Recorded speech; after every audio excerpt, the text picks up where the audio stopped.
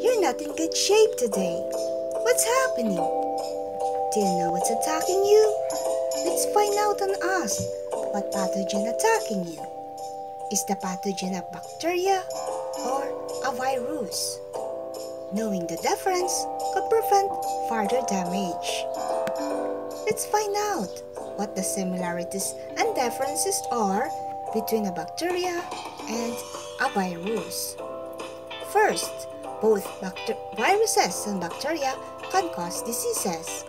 Both bacteria and viruses are germs. As such, they are very tiny microbes, organisms, agents capable of causing diseases in human beings.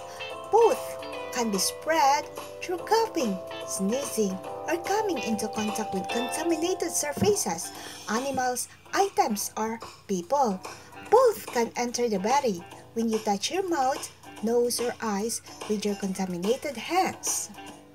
Let's see the difference between bacteria and a virus. A bacteria do not need a host organism for reproduction, while viruses replicate only inside the host. Bacteria considered as living organisms, while viruses not considered as living organism. Bacteria larger and visible under light microscope, while virus smaller and visible under the electron microscope. A bacteria is unicellular, while a virus don't have cells. A bacteria can be either beneficial or harmful, while a virus usually harmful. Bacteria cause localized infections, while a virus cause systemic infection. A single circular chromosome is present in a bacteria, while DNA RNA strand is present in a virus. A bacteria contains a peptidoglycan lipopolysaccharide cell wall, while a virus contains a protein coat instead of a cell wall. Infections can be prevented by antibiotics in bacteria, while a virus spread can be prevented by vaccines. Food poisoning, gastritis, ulcers, meningitis, pneumonia, and many more are caused by a bacteria, while AIDS, common cold, influenza, chickenpox, and many more are caused by a virus. Measures to take.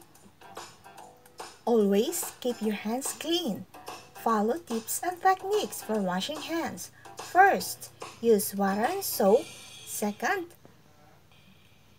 concentrate by washing on palm to palm.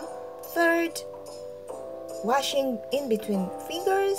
Fourth, focus on the thumb and fifth, back of hands. And sixth, focus on the wrist. Follow tips for coughing and sneezing without contaminating.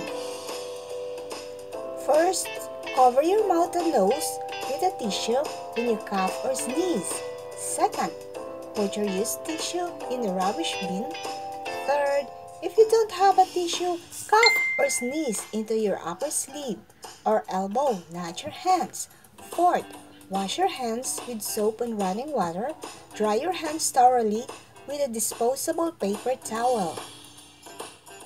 Avoid touching your nose, eyes, and mouth with unwashed hands. The nose, eyes, and mouth are entry sites for viruses and bacteria. Avoid contact with people that are sick as they may be contagious. Do not touch objects they have used, like utensils, for instance.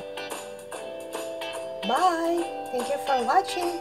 Don't forget to like, share, and subscribe.